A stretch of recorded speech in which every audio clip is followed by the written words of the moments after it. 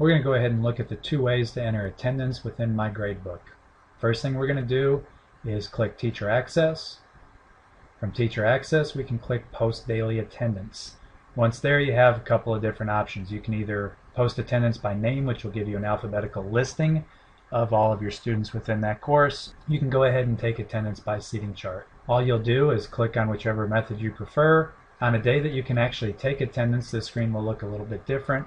Once you're on the attendance screen, your student list will show here. I only have one student on my list, and present will be marked for all of those students unless the office has already pre-coded somebody. All you have to do if you have a student that's absent is mark the absent button for that student, and the same thing with a tardy. You'll have a save button up here in the upper right hand corner that you need to click. If everybody is present, you do need to go in and click the save button in order to take attendance. That's the first way that you can take attendance.